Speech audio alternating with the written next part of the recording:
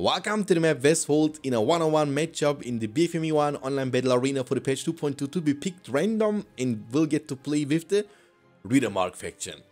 Master the Rohirrim boys. Just like in the films, it's gonna be Rohan against Isengard. We like those. And we need to make sure that Theoden will be happy with the result of this gameplay. So Westfold will not fall. I'm actually gonna cancel one of the farms because we have so many settlements outside. Is it Christmas again? Bro. Swords and shields for whoever needs it. We'll do everything we can. Have the new farm.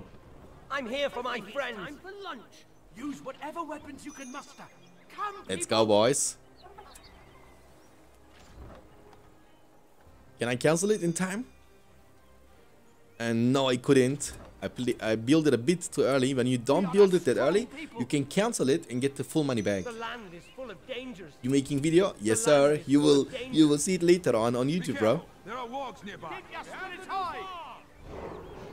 War chant has been used from him, so we can split up the peasants and use the number advantage we got, right? Because we know even in a 2v1 with the war chant, his Uruks will beat us up. So knowing that basically, you know, brings us to the solution that we don't need to take a fight, and we need to force him into a choice which peasant to chase first. Keep your spirits high. Us hobbits must. Can also keep this with the hobbit, and we will recruit also one more peasant from this farm to support Mary.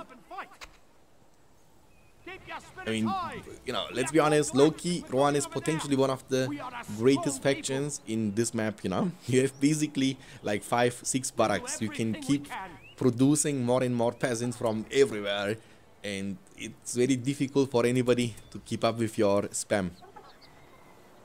So even though the peasants are not strong enough to match the strength of Gondor soldiers or the Uruks, but they can outnumber any warrior.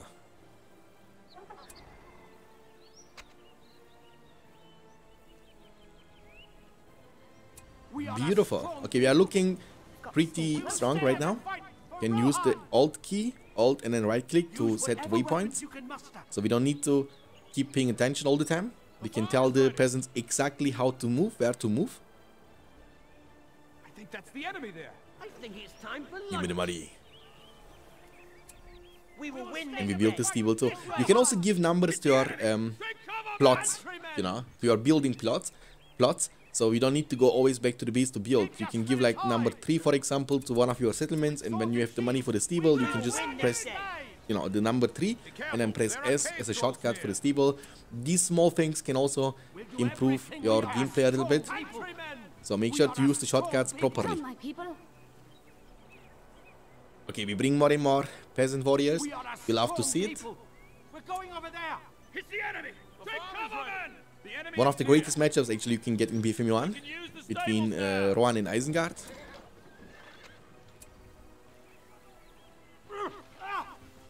They are attacking the outpost. This level 2 peasant is going to be quite helpful. I mean, level 3 peasant is going to be quite helpful. And level 4 hobbit. Beautiful. Beautiful. Follow me. So Mary is level 4. Oh, he's creeping this, but I will let him do that.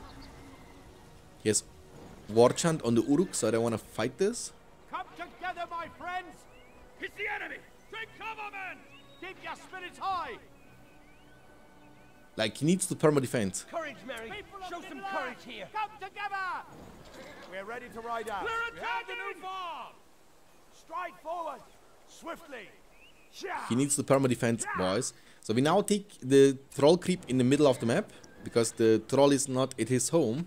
He can use this momentum for us. Be careful. There are cave trolls near. And I don't want to go for the heal from the spellbook. I want to actually save up 3 power points to unlock the Elven Alliance. That's the power spike for the good factions. Oh, I don't want to go for the 50-50. Let's trample. For Lord and Land. For Land and Lord. I don't know which way around.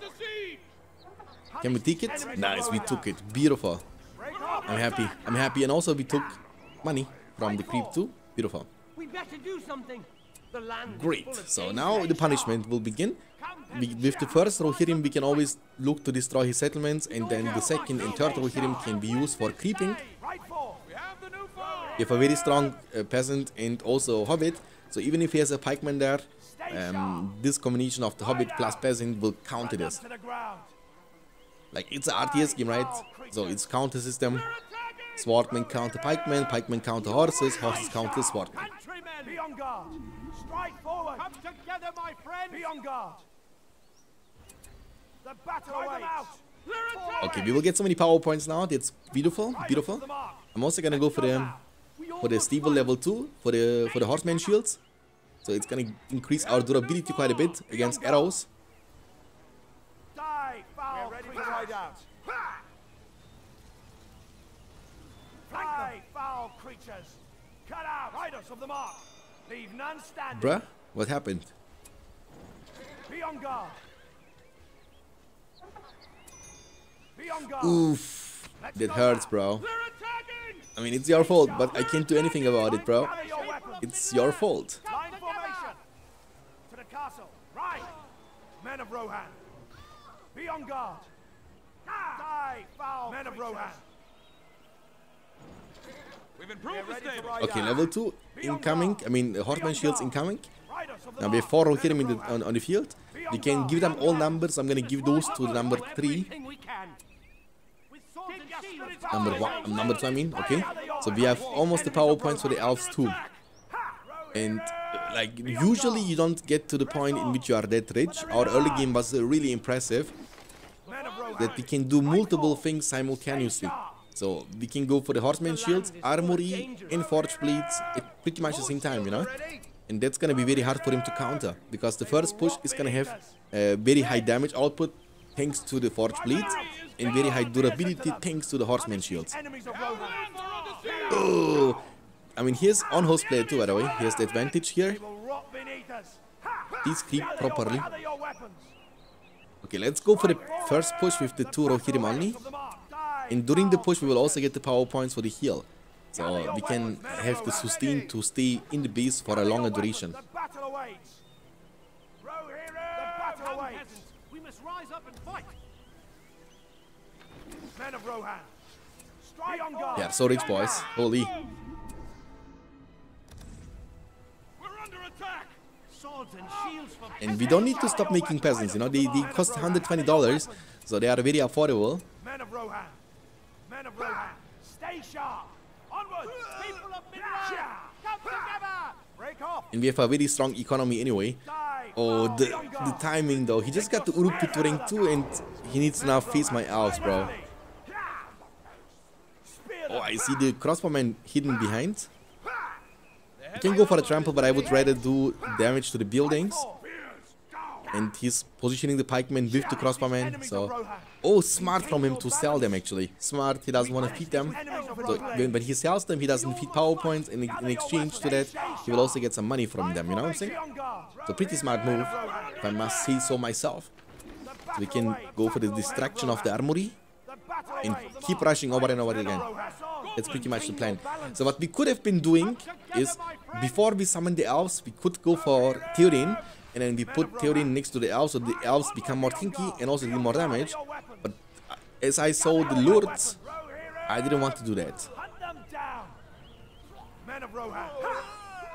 He went for Sharku, but it's totally fine. He has no pikemen. How is he gonna plan to stop my 4 Rohirrim push? You just can't, bro. Like, none of the structures hit rank 3 yet. We had a very strong opening into this game. And Rohan can definitely turn a great start into a quick victory. Just make sure that we don't lose any Rohirrim. Lords will be going down. Nice, beautiful. Lords, but I mean, he's strong, but you cannot step up like this with 1 HP, bro. You wanna chase my Rohirrim down? I wish I can save him. I don't know. Maybe he will get to hit, but I have heavy armor. He's gonna call it. GG, well played, my friend. That's gonna be a quickie. How to dominate Isengard as Rohan on the map Westfold. GG, well played, boys. I hope you enjoyed it.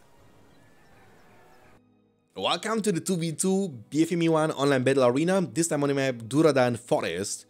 And I will get to play with the Mordor faction.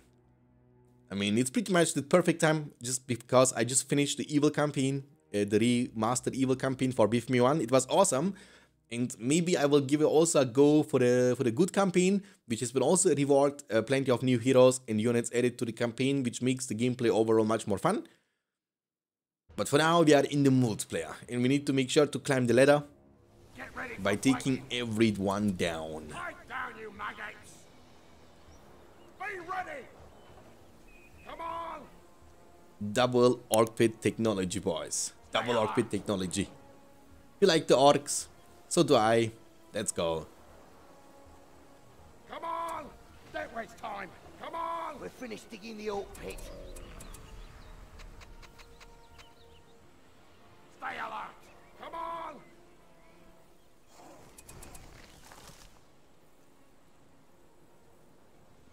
You laborers, get to work! I mean, the downside of this technology of double output is we kind of feel poor, huh? I mean, I feel like I'm broke, bro. I'm just like, I don't have money. Listen up! Come But on! the beautiful part about the double output technology is that we have such a great early game presence. Like, Look at those orc hordes. Keep squeezing out of there. Go! this guy's fanboying me, bro. It feels awkward to be fanboyed as a BFME YouTuber, you know what I'm saying? You know what would be the most embarrassing thing ever? And it would be pretty much the same thing, I mean, the coolest thing ever in the world. If anybody, like, I can imagine I walk through the street, and then I talk to a friend of mine, and some people walk past me, they hear my voice, and they're like, oh my god, are you Shanks, the person who's making BFME YouTube videos? I've been subscribing to your channel for a long time. Imagine this. I mean, the chance that this is gonna happen is extremely low, because the world is big, bro. Like, the chance that this is gonna happen, let's be honest, I don't think that's gonna happen. You'll do what you're told. More lads there. Put them to work. Kill him! The enemy! More This laborers Mary there. will Put die. them to work. The Look at those orcs. orc hordes. Keep squeezing out of that pit. Why did they betray Adar actually in the Rings of Power? I just don't get it. Why didn't they show us why they betrayed Adar? Get ready for fighting. Let's move. The enemy is on us. Goblins, pathetic scum. Be ready. Get ready for fighting. Against the power of Mordor and against the power of orcs, there can be no victory. You ready? Look at those orc hordes. We creep the whole map. You see the double orc pit strength, like that you can do all of that stuff simultaneously while being broke, because you don't need money for recruiting orcs. They are for free. Listen up. Yes, they are not very strong, but they, in numbers, in big numbers, they can also still do a great job, you know? Ready? Smash them to pieces. Down. Beautiful. Okay. We're not stopping here. Get this, get that. We put up the heroic. Beautiful, beautiful, beautiful. Now we can go for Haradrims. We have 0 resource building in the base, boys. We have two orc pit and a Haradrim palace. That's all we got. That's all we need. Don't waste time. Where is my precious? Listen up. Over here. Risky, too risky. We can do it. Pay attention. We don't have any friends. All right. You ready? Sneaker knows the way. We'll clear them out. I mean, you have a level 3 orc, by the way. When they are rank 3, they will immediately transform into the black orcs, which will make them to a very deadly unit. So a rank 3 orc can actually 1v1 a rank 3 peasant quite easily. You can 1v1 a rank 2 Uruk, rank 2 soldier, I think. I'm not sure about the rank 2 soldier. The soldiers and Uruks are an exception to the rule, because in a row fight, they have the chance to use the shield formation. That's something the peasants and orcs can't do. And this gives you, of course, in a one-on-one situation, a huge advantage. Stay alert. So we're gonna creep literally everything. The enemies are so broke and poor. We destroyed their settlements while our settlements have been remaining untouched. And for that reason, at the beginning, when you go for the double orc pit opening, you need to make sure that you pick a settlement as your first starting settlement that is in a safe spot. You don't want to pick the one in the front, which might go down. I'm gonna go for the scavenger. Let's go. No industry needed. Pay attention! Haradrim warriors! Outpost captured.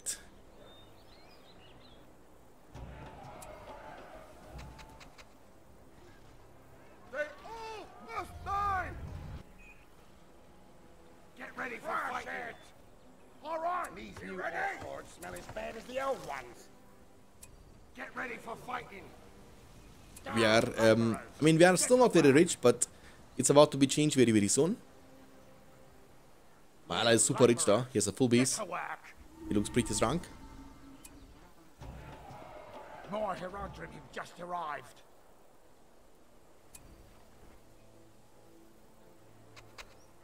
Always hit waypoints with your orc pits, so you don't need to check them all the time. Like, you don't want to have idle units, by the way, guys. Even if it's orcs and they cost nothing, but you don't want them to chill there and do nothing.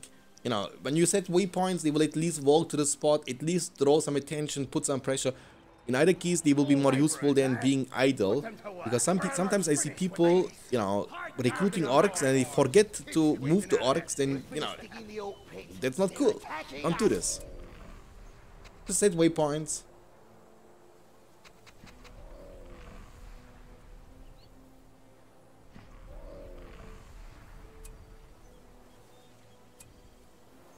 Weapons! Get ready for fighting. All right, you ready? No, it's on cooldown, bro. It's on cooldown. Sorry, I didn't pay attention. Look at those orcs. Get ready for fighting. Keep squeezing out of that pit. He wanted to take down the Uruk pit. Maybe with the Eye of Sauron he could have done it. But I was selfish. Like Sauron. I want to go for the Mumakil plan. Let's go. Why? Why did he leave? Oneman Bukak. Why are you leaving, bro? You have a good looking beast there. You have full beast. No need to leave. I can't even know. I don't even know who left. Is it the Rohan player or the Eisen player? Can't tell.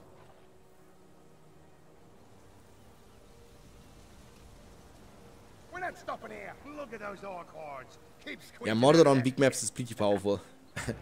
Like, I like, look, before, when it comes to the early game, I like to have the potential possibility to play the game with units. I don't want to be waiting in my base for one orc to come out at a time, you know?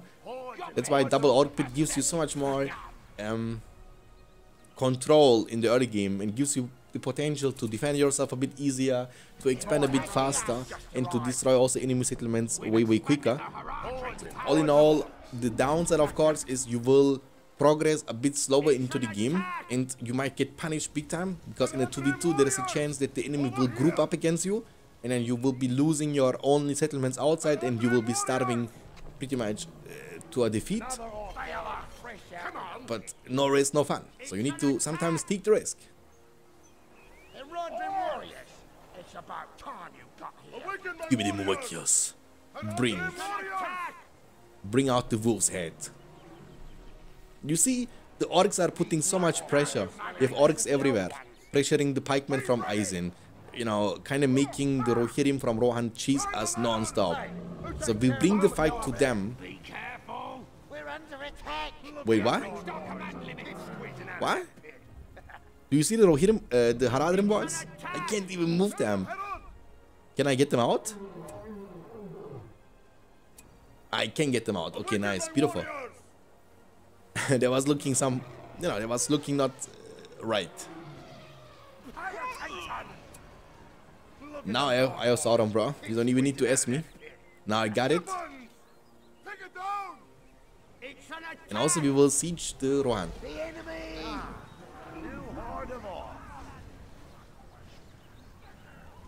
I mean, my ally has no Forge Blitzer. That's why his Rohirrim are not dealing too much damage. But I want you to take a look into the minimap. We are everywhere, bro. Like, we have everything. We are so rich. It's them. They're attacking. Get ready for fight. Like, we have literally 80% of the map. It's an attack. Should we go for the Colder Heart? But even if we do go for the Colder Heart, we have no available command points. So I think darkness would be a better choice. And by the way, that's the fastest way you can reach Balrog with this faction. So you basically go for Eye of Sauron, then go for the Scavenger, then you save for the Call the Heart, and then right after to the Balrog. So I mean, of course, you will miss the industry, you will miss the Tainted Land, but that's the fastest way if you want to just rush a Balrog. And that's also the cheapest way. Like 2 power points for the Scavenger, 6 power points for the Call the Heart. That's 8 plus 20 for Balrog. So 28 power points you need. And when you go the other way, when you go for Eye starting, then you need Tainted Land for the industry. So you need 1 for the Tainted Land, 2 for the industry, that's 3. Then you need 7 for the darkness, that's 10. And then 20 for the Balrog, that's 30 power points. So you basically need 4 power points more, which is a lot when you think about this. Let's creep the remaining creep on the map, Duradan Forest.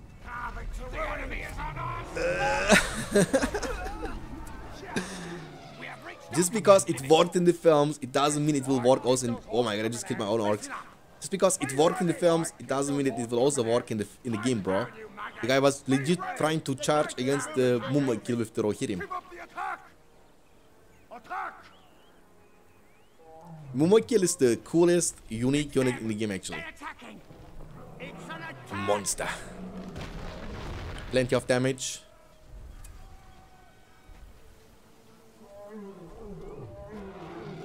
But slow when they turn, slow when they move, which kind of makes sense because they are giant, they are gigantic. So I'm gonna now do something, boys. I'm gonna group up all my orc warriors at this spot, can't even talk. I need 1 more power point for the darkness. Can I please get darkness?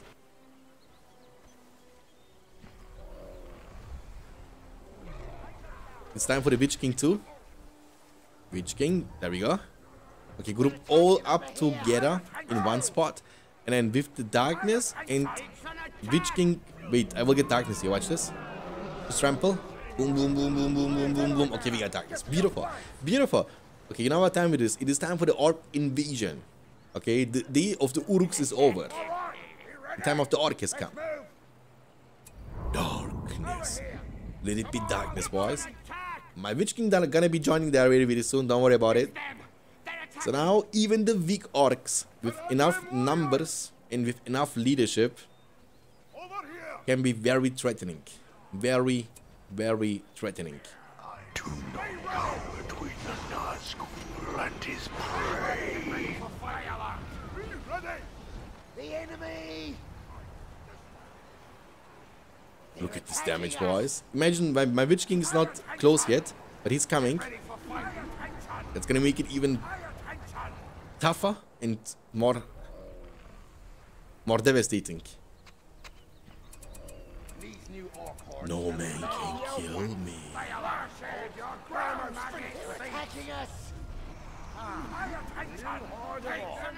Yep. That's gonna be it, boys. GG, well played. I hope you enjoyed it. If you did, you know what to do. I will see you next time. Until then, take care of yourself. Keep hitting like a truck, and as always, stay beyond standards. Peace out, boys.